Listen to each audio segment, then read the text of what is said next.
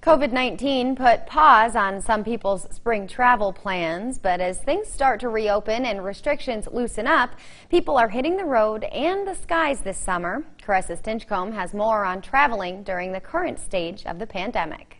We're seeing some good trends now, long way from where we need to be, but it's better than it was in April for sure.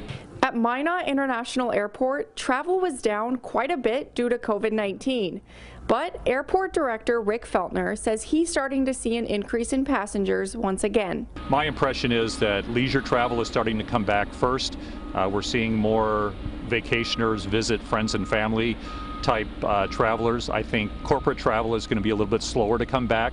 Most of the conferences that were scheduled for this year, for example, have been canceled, so there's no need to travel for those. If you're planning on flying, make sure you have your face mask, as most airlines are requiring passengers to wear them.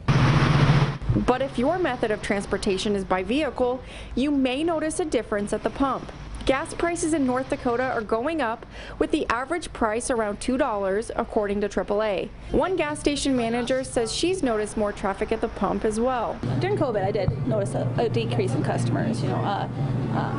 Here we have a lot of people that traveled for the oil field or traveled, and more people stayed at home during the COVID. But now that people are getting more, I don't know if they're getting more comfortable, but more people are traveling and getting out and about. I asked travelers about their summer plans to see if the pandemic has any impact on where they go and when. We're going to the zoo, and we went fishing at the State Fair Pond, and we're going to go to the Garrison Fish Hatchery today. I'm going to do a little camping, and if things break loose, I plan on maybe going to Minneapolis. I want to see my other daughter in Redstone, but that's North Dakota. But they don't bother me. I got a motorhome.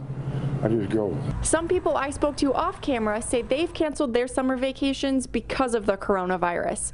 Reporting for KX News in Minot, I'm Caressa Stinchcomb.